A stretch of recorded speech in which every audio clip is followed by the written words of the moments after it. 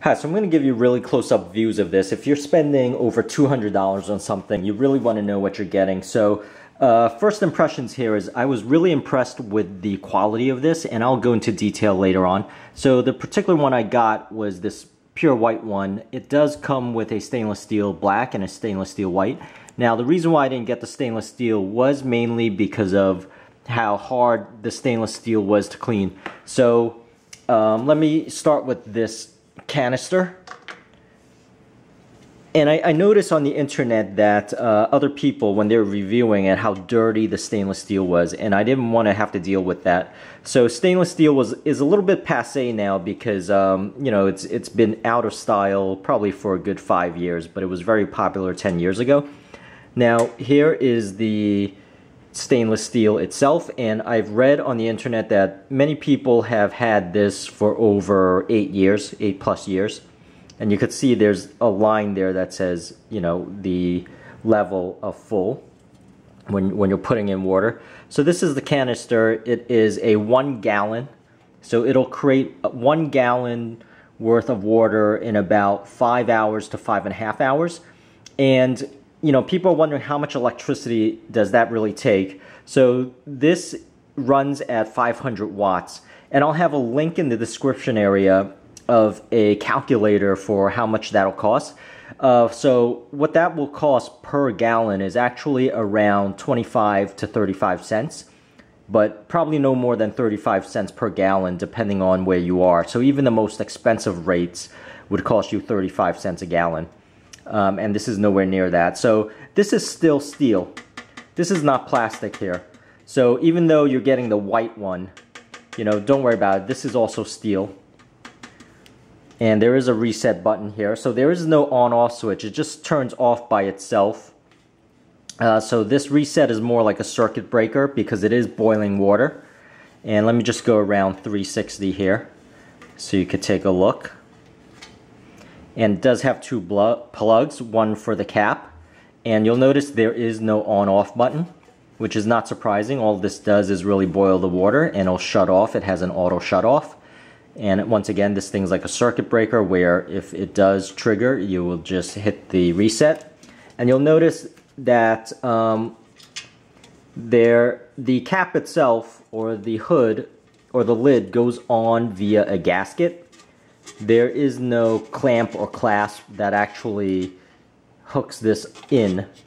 So, and I find that to be good because you'll notice there is no leakage here of water that will go into the electrical mechanism or heating element, which is very important.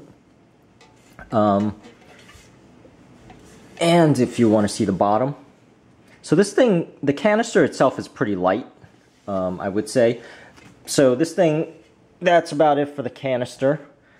And let me go ahead and show you just how some attention to detail they have for this thing. So notice in the middle here, that's lined with glass.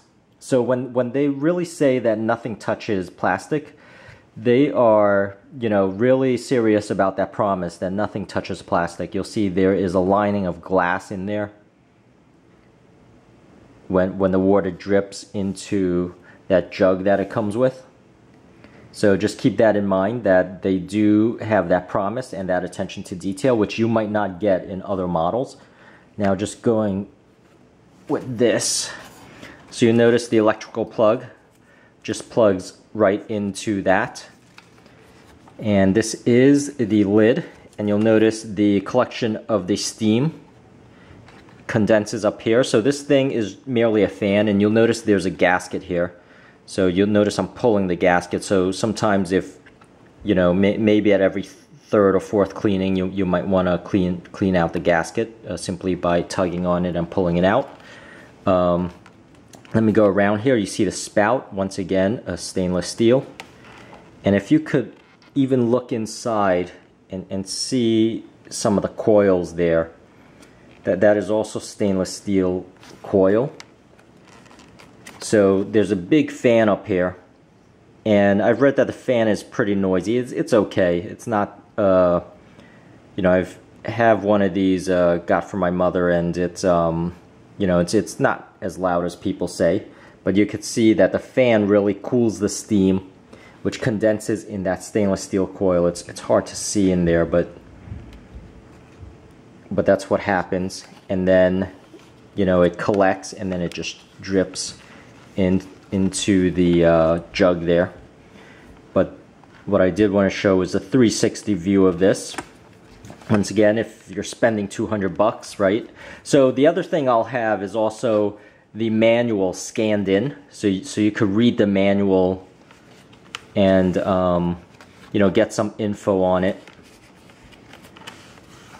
But you know, this is definitely an awesome buy just for, you know, 35 cents per gallon. With, you know, because the problem with a lot of the spring water is that it's delivered in those plastic jugs, and I get that all of those are now BPA free, but still, you know, having water that you're going to drink into your body, you know, sitting in plastic jugs is, you know, just doesn't seem appetizing or appealing. But you know, for the most part, let me give you a good view of this. You know, that's the, you know, that's that, the 360 view of this. And let me go show you the jug itself now. Now the jug I found to be very high quality. You'll see it's thick glass. It's not the chintzy type glass that you get with a lot of the, you know, coffee makers. So, you know, in my mind, this jug itself, this gallon jug itself is worth $20, because you'll see a lot of half-gallon jugs out there, and they're made of glass, and they're not even as high quality or thick as glass as this, and yet, you know, they're a $20 jug. So this thing minimum is $20.